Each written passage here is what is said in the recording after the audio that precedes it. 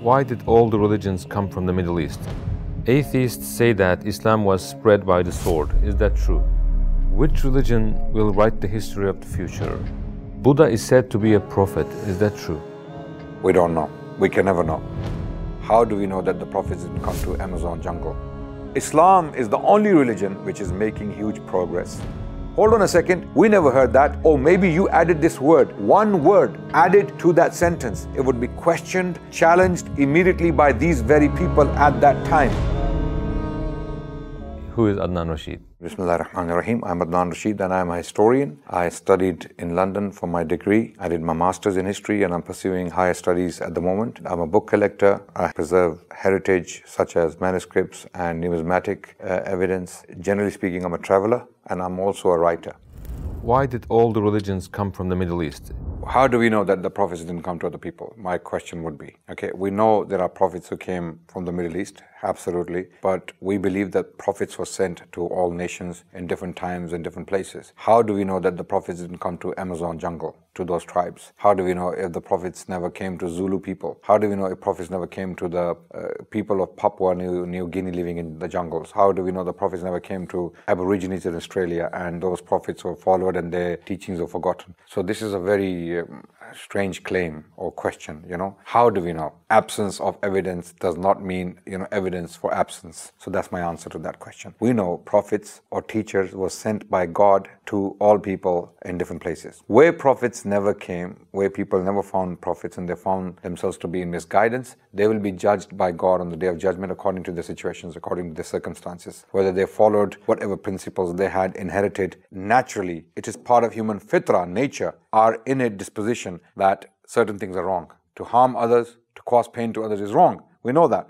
So there are certain things part of our fitrah. So Allah subhanahu wa ta'ala will use our fitrah to judge us on the Day of Judgment for those who did not receive the message from a messenger of God. Atheists say that Islam was spread by the sword. Is that true? It depends what they mean by that. The territory of Islam was spread by the sword, absolutely, no doubt, unashamedly. We accept that because the Muslims fought the Persians, the Romans, to take the territory from them to bring justice to these people. We, the Muslims, believe that early Muslims, when they went out fighting the Romans and the Persians, they were fighting tyranny, they were fighting oppression, and we know that from the people who invited the Muslims into these lands. We have so many testimonies that the Byzantine territory, such as Syria, Jordan, Palestine, Egypt, people were inviting the Muslims to come and remove the Romans, the Byzantines, because the Romans, the Byzantines were oppressing the masses of these people. But Islam as a religion was never forced upon people. And when it was forced upon people, the scholars of Islam were the first people to stand up against such actions. In chapter 2 of the Quran, verse 256, the Quran says, La ikraha fid din, qad tabayyana ar-rushdu min al-ghayy. Okay, there is no compulsion in religion. And this verse is specifically talking about non-Muslims. It is absolutely haram, forbidden, prohibited in Islam to force non-Muslims to accept Islam, because the Quran says the truth stands clear from falsehood. When people want to accept willingly, let them accept. If they don't want to accept, then be kind to them. How do we know this? In chapter 60 of the Quran, Surah Al-Mumtahina, verse 8, that Allah does not forbid you from being kind to those non-Muslims who do not fight you for your faith. So that's what the Quranic principle is when it comes to non-Muslims. And pick up the histories and see Muslims created a civilization called the Muslim civilization, which gave breathing space to the Jewish people, which gave breathing space to the Christian people. They coexisted. Three Abrahamic faiths coexisted for the first time in human history under the umbrella of Islam. So this is why Muslims took all that land. Buddha is said to be a prophet. Is that true? Assalamu alaikum, brothers and sisters. We saw that 80% of our audience, including this video, are not subscribed to our channel. As you know, we are a non-profit organization and advertisements are disabled on our videos. So the only reason we are asking for this is to spread the truth. It may seem like a small act, but inshallah, it may be a means of guidance for many people. Now let's click the subscribe button and let's together walk towards eternity. Buddha is said to be a prophet. Is that true? We don't know. We can never know. We don't even know much about Buddha. We don't have his tradition preserved. We don't have his teachings that reach us without any corruption. So Buddhists, whatever they attribute to him, we don't know if it's true or not. Is the dead body in the British Museum the pharaoh in the time of Moses? That's not a pharaoh. That's a body which was found preserved in the sand, and that body is nearly 5,000 years old. It comes from 3000 BC. He's just an unknown person who died and was preserved in sand. That's not an Egyptian body, to my knowledge. Is it true that early humans were primitive, like the Stone Age and the caveman? Okay, a lot of these stories are made up. These are fictional stories. These drawings made by Darwinists and National Geography magazines, when they show you a caveman, hairy caveman, looking like an ape, he's half human and half ape. There is no evidence in the fossil record for this stuff. This is a very basic answer I can give you right now. These categorizations are made by scientists and historians to basically divide the historic development of humans. They're not necessarily absolute. We don't have to necessarily follow them. But we do know, even Islamically speaking, that Adam alayhi salam, the first humans, were basically very simple. They had simple tools, they had simple lives. They didn't have things we have today. It took us a very long time to get here. So are we going to look down upon the people who were living in the 10th century, let's say, 1,000 years ago? No, we're not. They were very intelligent people. So humans have always been intelligent. From the very time they emerged on the scene in this planet, they have been intelligent. God gave certain characteristics and abilities to humans to survive, to live their lives. They only got more sophisticated with the knowledge, with the experience they gained through life. Some deniers say about Islam as a copy of past beliefs like the Sumerians. How would you answer that as a historian? As a historian, I would say that if Sumerians have documented a fact and that fact is repeated in the Quran, then it's a fact. It's history. But if they mean, people who claim this, that Quran plagiarized blindly from the Bible, from the Sumerians, from the Egyptians, then they are plainly wrong. I'll give you one quick example. When we read the Bible in the book of Genesis, we see that the king of Egypt is Pharaoh at the time of Abraham, at the time of Joseph, and at the time of Moses. So Moses lived somewhere around the New Kingdom period. And Joseph and Abraham were around in the Old Kingdom during the Hyksos periods. So when Hyksos people were ruling Egypt, who were not pharaohs, who were not from the same background, they used the title Your Majesty, King. In their language, it was Humph. So at that time, the title Pharaoh or Para'a in the ancient Egyptian language was not used for the king as a title. It was there as a reference to the great house. But as a title for the king, strictly speaking, it was used repeatedly after the year 1500 BC, during the New Kingdom. So amazingly, the Quran makes that distinction correctly. In chapter 12 of the Quran, Surah Yusuf, when you read the story of Yusuf alayhi salam, Yusuf, when he talks about the king, he doesn't call him Pharaoh, he calls him Malik, simply Malik. But when you come to Moses in the Quran, idhab ila fir'aun innahu tagha. Go to Pharaoh because he has transgressed. So this distinction is very clear in the Quran, but it is not clear in the Bible. So this is clearly a historic error in the text of the Bible, which the Quran did not copy. So the Quran is clearly not plagiarizing. How can you prove that the Quran has been preserved until today? The Quran was revealed in the 7th century upon the Prophet Muhammad sallallahu alaihi wasallam. Prophet Muhammad was 40 years old when the revelation came down upon him, and the Quran was written in front of the Prophet by his companions on different materials. For example, they used skins of trees, they used leather, they used bones, and they used wooden, basically plaques, to write the Quran on them. Every time the Prophet would receive the Quran, he would start reading it, and his companions would be sitting around him, listening to the Quran, writing it. So at the same time, it was memorized through memory. And later on, it was transmitted to the future generations by the same companions, especially Uthman bin Affan radiallahu anh. During his time, there was a standardization of the text. So the companions of the Prophet Muhammad sallallahu alaihi wasallam, they took every single word of the Quran and they wrote it down. They authenticated the language, the style, and even the script, and then they transmitted it. So we have copies of the Quran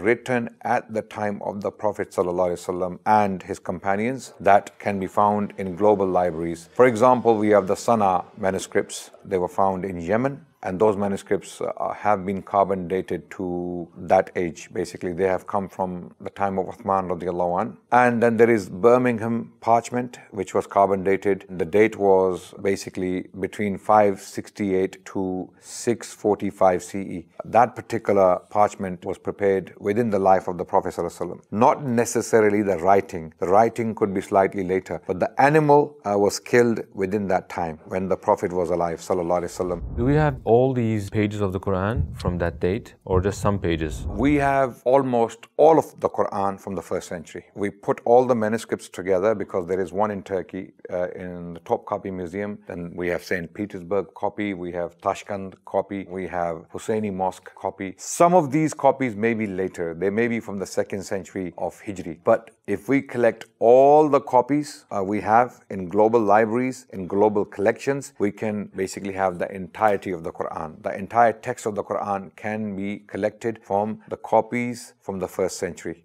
So the Quran is preserved. I mean, we can say with confidence that we have exactly the same Quran today, word by word, that was read and written by the very disciples, the companions of Prophet Muhammad sallallahu alaihi wasallam.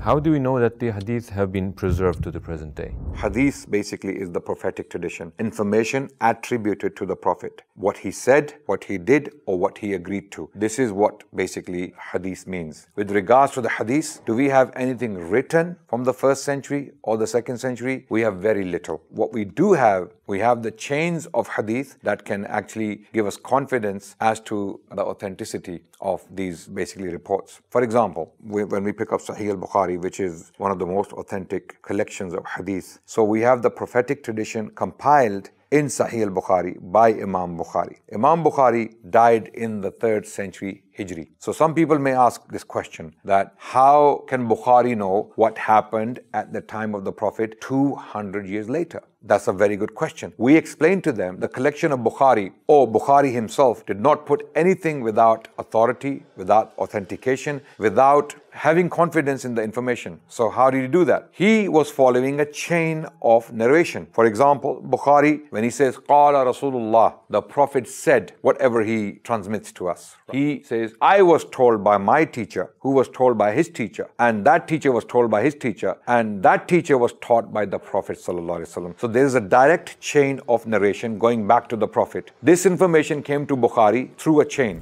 How can we be sure that these are trustworthy people? Because we have the history of each and every single individual. We know who Abdullah bin Yusuf is, where he was born, where he taught, how many people was he teaching, what was his character. Was he a dubious character or was he a truthful character? Likewise, we have information on Malik bin Anas. Who was Malik bin Anas? Very famous, very public figure, teaching publicly to thousands of people. Then we have Nafi', who was similarly a very famous, a very well-known person who taught publicly. This knowledge was not secretly transmitted, it was publicly transmitted. That's why we have the confidence, and it wasn't transmitted to one person in secret in a dungeon. Rather, this knowledge was taught. This tradition, hadith, was transmitted in mosques to crowds of people. So that's why other people could authenticate it. They could recognize this knowledge. And if any false information was transmitted, it would be questioned, challenged immediately by these very people at that time. Hold on a second, we never heard that. Oh, maybe you added this word. Where did you get this word from? So there is a sentence from the Prophet. Someone comes with an extra word, one word added to that sentence. They would question it immediately. They would say, no, this word was not found in the transmission I received from my teacher. So this word is questionable. So this is how they preserved the tradition, the history, the life of the Prophet sallallahu alaihi wasallam. What if one of the narrators turned out to be an untrustworthy person?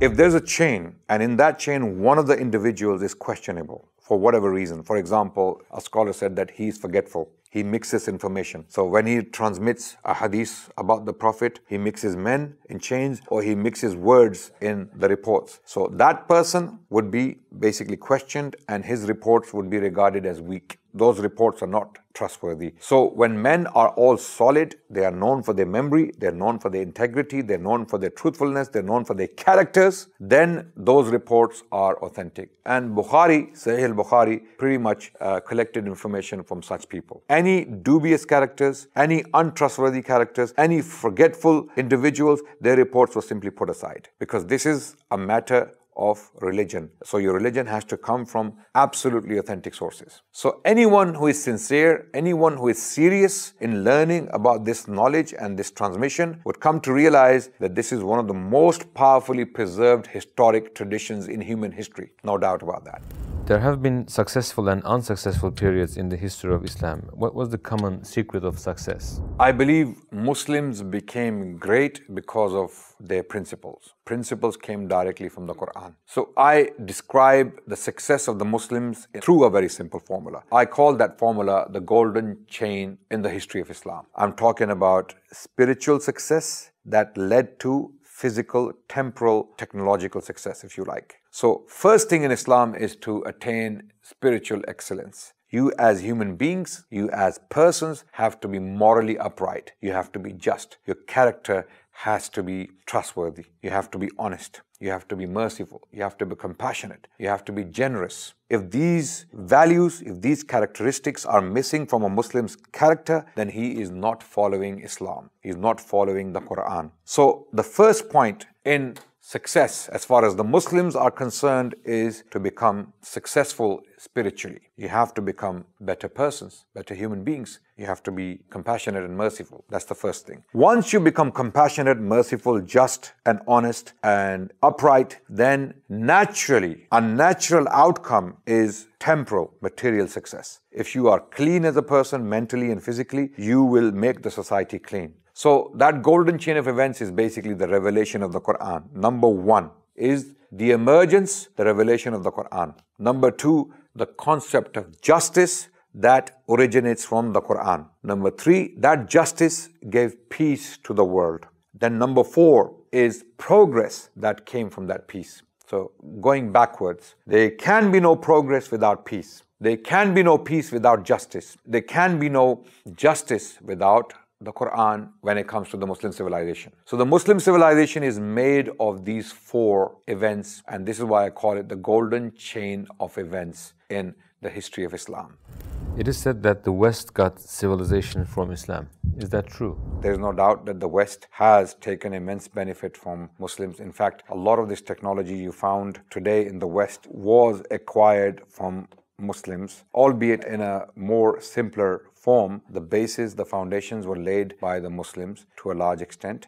Muslims took a lot of knowledge from the Greeks, the Romans, the Persians, and they put this knowledge together in Baghdad during the Abbasid period and translated this knowledge into the Arabic language from other languages. And then this knowledge became widely available throughout the Muslim civilization, from Al-Andalus to all the way to China. Muslims made this knowledge universal, available to students from all backgrounds, Jewish, Christian, even Hindus later on, and Muslims were also taking benefit from this knowledge. So Muslims produced immense libraries, immense works. So Muslims compiled all these works, and then they started to write commentaries on them. They started to do their own independent researches. They had their own labs. They had their own observatories. So Muslims pioneered these works for nearly 1,000 years. Which religion will write the history of the future? I believe all religions are dead.